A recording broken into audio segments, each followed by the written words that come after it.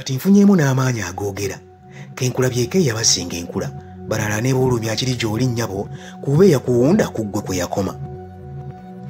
Wakula otuuse otuzuukusa enjuba otuyindoto nga tulaalo nnyabo kyuka munda b'ekikola oba akira otuyindoto otuzuukusa enjuba balina ez'ebiteebe by'eggaali mbaawonye. Kati ne mu bannange nze enkaga olw'obumu abo bwakababi gwakira oba nkuwaaneko nga wakula enjala ezaamusonje ntangava ezinkuba bugere bwossi bwantanga wuuzi iponye kanjogere mpola ababbi tebanziba. Yakubumba omutwe tolinga bakitwentebe kossa enviiri ez'amasadde ezinkuba olina abakuzaalo bava ku njuba kale oyo akakuba mu nju yakassaagala.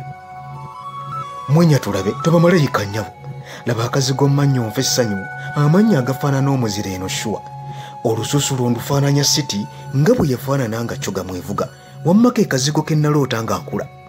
Kati olwo okuliddewo etali basizi nnyabo eyo gye wabomberwa n'otafuna nkovu naye tondagirira si kulwa nga mbula anti ommazeeyo mpunzizza nga ndaba. Ye lwaki otambula nnyo ng'onnumya oyagala ndozoolerembe nga sempala laba ekitumbu ekimpakasissa ennusu bantumbu erimu akaana mbaawonye. Eddiini gy'olina ekufudde wampisa mikisa ngifuna nnyo buli lwe nkwogera nsaaga busaazi bwe mba ssentebe onannamuulirako nga ggwe nnantebe bye siyogedde mbiresse bya kiba tubeere mirembe ng'oyita bampita olwo ekkwano limbuga nenza avuga.